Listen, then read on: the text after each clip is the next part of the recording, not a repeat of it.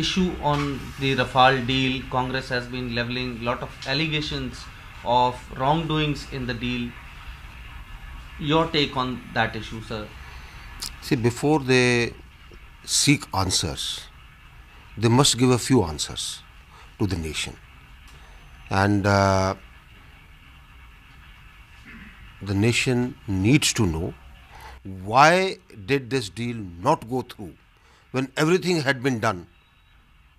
At the last minute, it was dropped. Why did the deal not go through? Can Congress explain that?